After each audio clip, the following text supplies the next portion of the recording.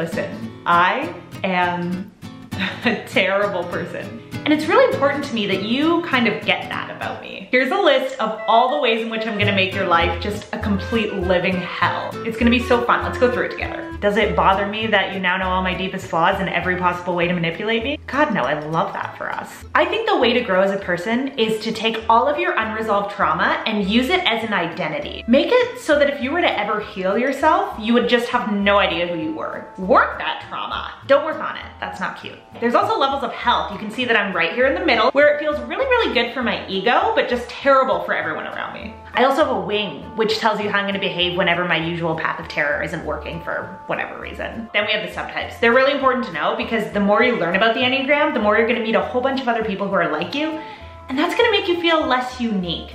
Can you use the system for self-development? Of course, that's what I'm doing. We're all blind in one instinct, which is adorable. That's why I'm never on time for things and I bully people who go to bed early. Though I could be wrong about what instinct I'm blind in because I also really love to be rude to people and pretend I just don't know any better. Wow, it's so fun getting to know yourself. I know we've already known each other for 20 years, but if you want to get to know more about me, which you obviously do, you can visit my blog, where I take everyone's deepest inadequacies and turn them into a series of shareable memes. Self-awareness is so important.